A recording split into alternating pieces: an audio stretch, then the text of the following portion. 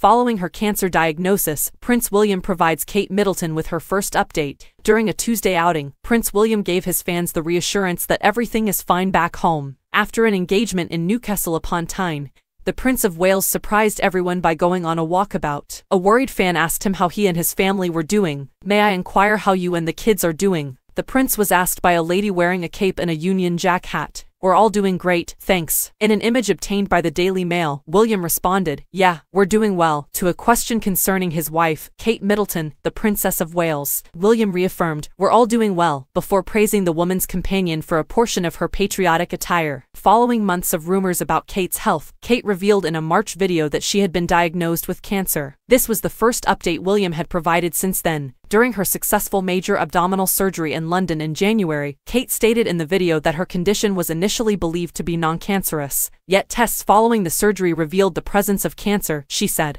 "Therefore, my medical team recommended that I start a preventative chemotherapy course, which I am currently undergoing." In February, Kate started chemotherapy. She did not describe the type or extent of her cancer. At the time, the palace declared that it would not be providing any more information on Kate's condition. A representative stated, "The princess has a right to medical privacy, as do we all." On Monday, William and Kate marked their 13th wedding anniversary with a never-before-seen photo, marking a happy milestone that they recently celebrated together. Photographer Millie Pilkington captured the monochromatic image. It was 13 years ago today when the couple took this picture.